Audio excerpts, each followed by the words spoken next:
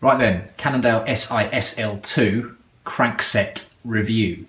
I've had these cranks for about 4 years now. Well, coming up to 4 years. I bought them in February 2013. I've ridden them loads, basically every day since then. So we're looking at about 80,000 kilometers around.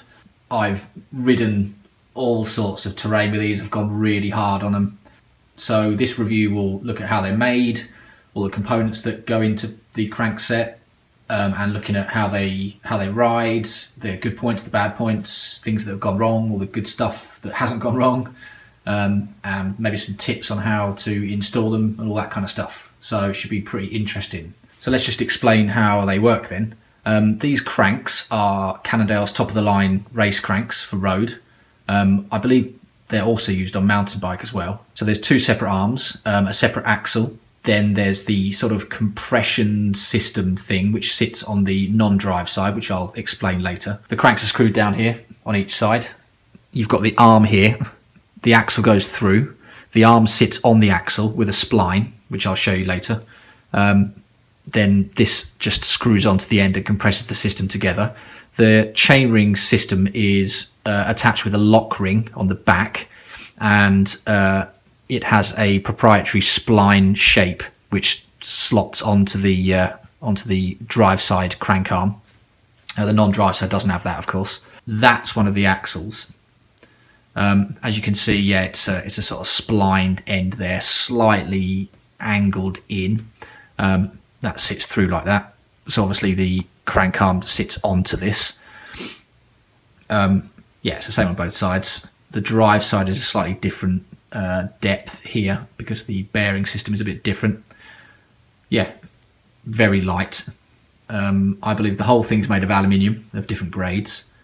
Yeah, so let's get into a bit more detail then about each part. Okay, going into a bit more detail then. This is the drive side crank arm. The drive side and the non-drive side are basically made in the same way. It consists of a front side and a rear side, which are bonded together with this seam here. And then this seam has a sort of spline at the top, which holds the shape together, I believe. This surface here is very, very thin. You can hear that. All right. It's anodized black. Now, the first sort of negative thing, really, I think, the anodizing is really delicate. So you scratch these things just by riding them around. You can, you know, wear off a little bit of the anodizing here just by pedaling around and your foot brushing against it. Anything like your chain falling onto this will just take the anodizing off straight away. It's really not, it's not an excellent finish on this. It looks good, but it's really, really delicate. I think it's too delicate, really. So for example here, where my chain has come off the side because this Praxis thing's shit, it's scratched up the surface of the crank arm very, very easily and very quickly. I was a bit annoyed about that. So that's not a good thing. In terms of machining, this thing's really, they've really shaved as much off as they can. This entire crankset is ridiculously light. So the cranks, the axle, bearings, and the original spider ring, I don't use that now because I've got this power meter, but the spider ring, which is Cannondale's own spider and chainring system together, I think the whole thing, including the bottom bracket and everything, comes to about 500 grams, which is, it's really, really light. Let's have a look at the non-drive side then to understand how the compression system works. Okay, this is the non-drive side then. You can see the crank arm a bit better here, I think. The back of it is kind of shaped in a sort of wave. I think that's just to remove a bit of weight. You can see the seam a bit better there, and the sort of jigsaw interface part they've made. In terms of how it compresses together, the axle sits through the bottom bracket area, of course, with this spline bit sticking out the end, and then the crank arm sits onto that. In here, it's quite interesting. The first thing that goes on is called a wave washer, which is basically a washer with a waved surface on it, which is essentially a spring. Then you've got a number of washers which you can put on. The number of washers required depends on the width of your bottom bracket. So, you know, manufacturing sort of cock-ups can be taken into account.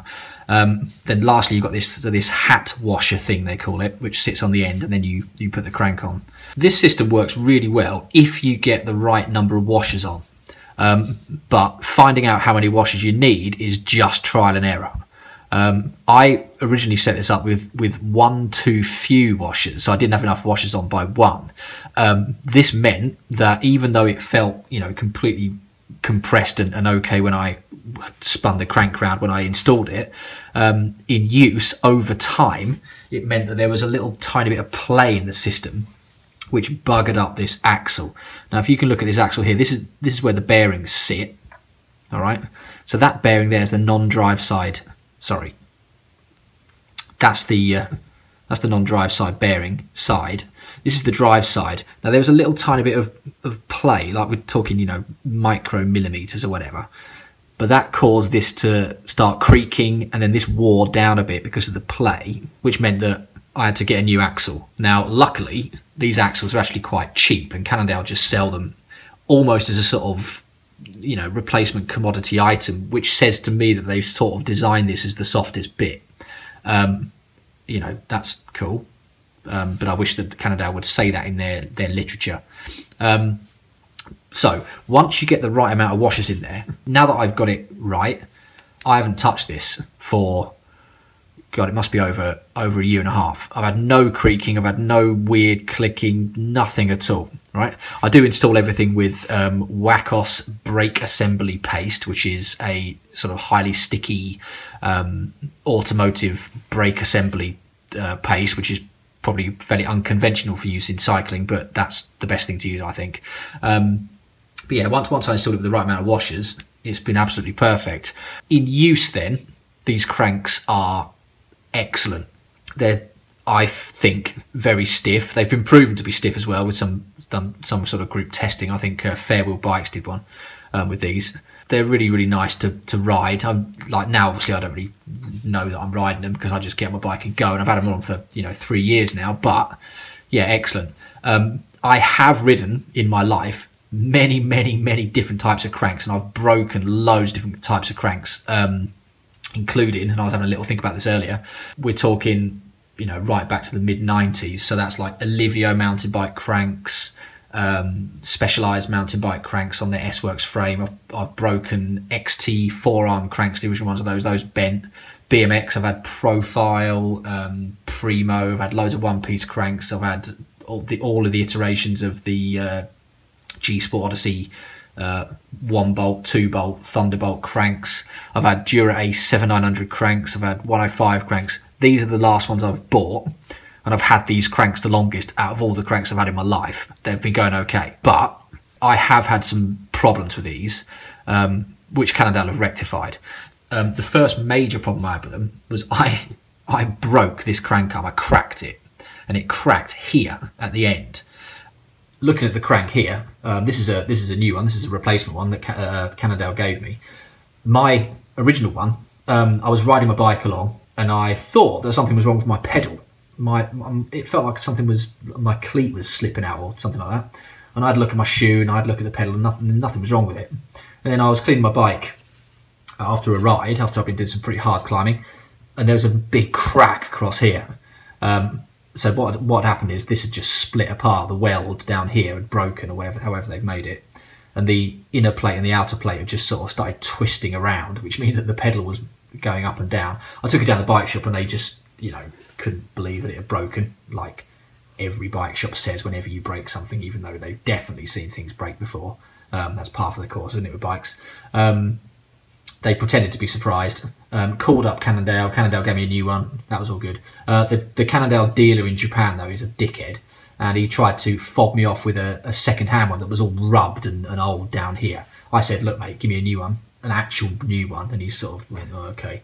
I thought that was absolutely ridiculous. But that wasn't Cannondale, that was the Cannondale dealer in Japan, so, you know, whatever. So if you're watching this Cannondale dealer in Japan, man, you're a knob. Anyway, they replaced that, and that's been totally fine since. Nothing else has gone wrong with it, like I say, apart from the axle wearing out. But that was my error, my installation error. However, like I say, I would like Cannondale to make it a bit clearer about how to install these things. So yeah, Cannondale SiSL2 cranks, really good, extremely light. The issues I've had with them have been fixed, and one of the issues was my fault. Good stuff as well, because they're like a 3-piece crank and they're not attached to a chain ring. You can use any chain rings you like with them. So Cannondale do supply their own SiSL2 spider ring, which the spider is part of the chain ring and then it comes out there. If you want to use a power meter that's built into the crank, that built into the chain ring, like you can get a Quark one, I believe, and you can get a Power 2 Max one, which is one I use. Stages used to do a left arm Stages one, but apparently they had a problem getting it to bond to the anodizing on the crank arm, so they've stopped doing that now. And they only ever did it for the SiSL1, not the SiSL2. So if you want to get a power meter that's built into the crank system somewhere, you've got to go Quark or you've got to go Power 2 Max. You've seen my review of the Power 2 Max. I think that's the best way to go. But it does mean you've got to use these shitty chain rings, whatever.